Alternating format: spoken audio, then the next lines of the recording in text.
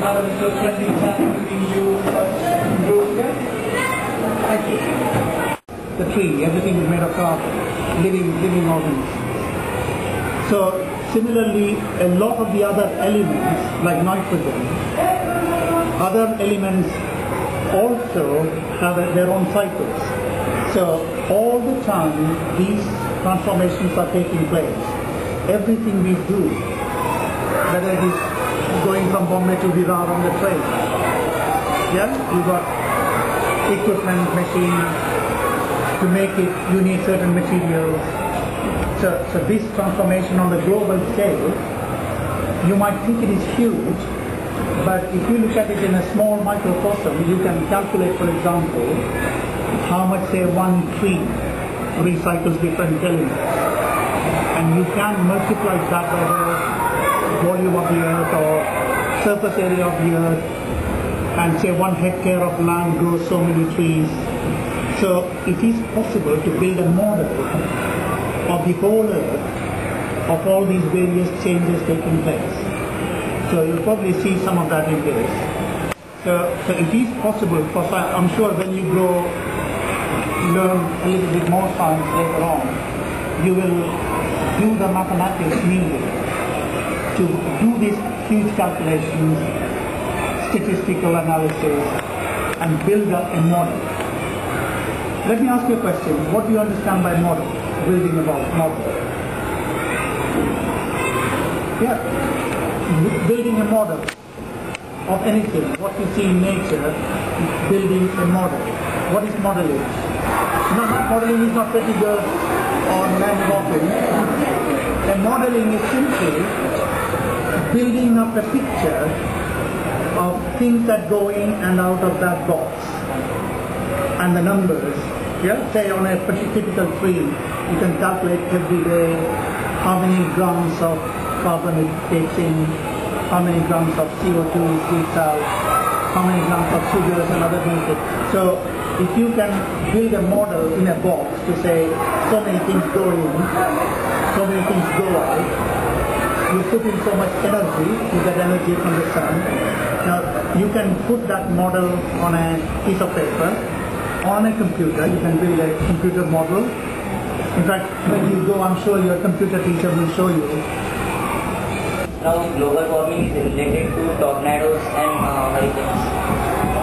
Okay, let me ask you, is it the global warming related tornado or tornadoes related to global? What causes? Global warming is causes. Exactly. Yeah. But I mean, when you say tornado itself may be a local feature, yeah, I'm sure in geography you are learning weather systems, cyclones, anticyclones, yeah, how the pressure systems around the earth. So a tornado is a natural feature. In South Asia it is called cyclones, and in the Western Hemisphere it's called tornadoes. It's basically the same. Yeah, it is, and in the Southern Hemisphere the direction may be opposite to what is a monopoly. But fundamentally, the weather systems are caused by temperature differentials and energy changes. You know, you've got a huge amount of energy, which then helps evaporate the waters, and coupled with the various the pressure differentials, etc., that you will learn yourself. Yeah, so tornado is an extreme form of a cyclone.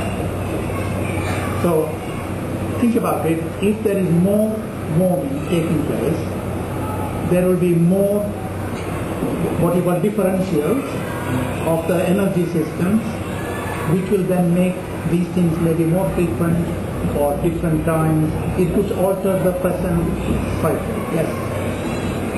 I am from 10 days. You carry on. Yes, talking about the Consequences of what you just heard. My friends Subhasha and Pooja had discussed about the problem. Talk to the audience. And discussed about the problem which we are facing, Mumbai was facing today. But I want to give some effect, and the Mumbai should have to think about this problem, and they should carry some appropriate steps. The first is the major problem is our Bombay is lacking in the drainage system. Every year the rain comes and our city is very much flooded. So that's why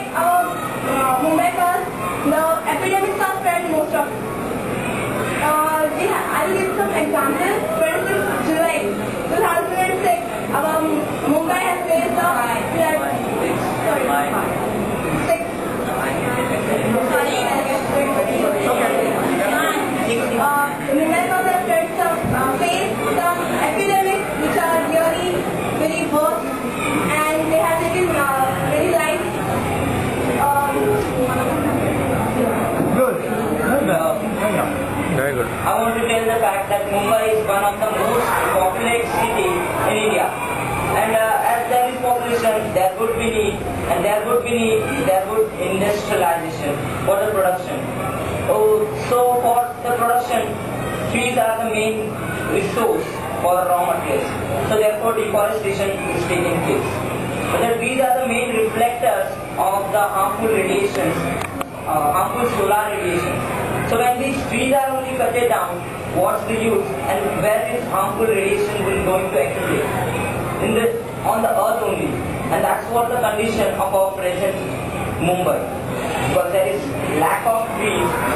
And we say that it is green Mumbai, clean Mumbai.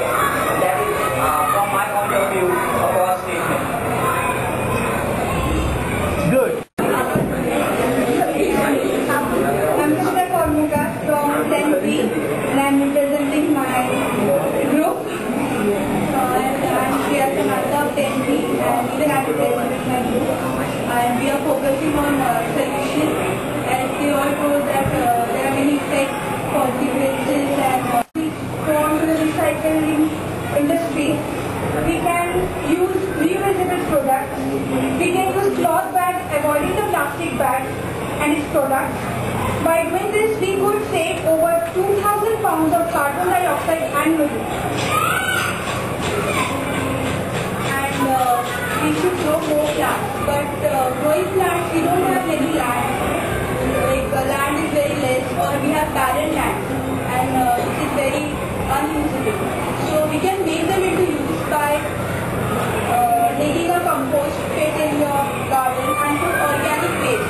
You know what happens when we put organic waste? It just fertilizes the land and it gives the manure. So when we grow trees, and of course we grow lots of trees, so it's helping us in oxygen and it's decreasing the level of carbon dioxide, which should be done each one of us. We should switch off the electric appliance when we are not using it. The policy, longer term, yes. In Mumbai, youngsters should reflect on for the immersion of the idols of goods made of POP, which would be help to decrease water pollution in the sea to some extent. Government should ban on the plastic bag, which we are more less than 50 microns. Garbage should not be thrown here and there. If anyone found throwing garbage or public places, should be fined. The person who is buying the car, the most reason for this polluted of the Mumbai city is cars. So the person who is buying the car, he or she would also be taxed on this which he is buying. And petrol, diesel should be one.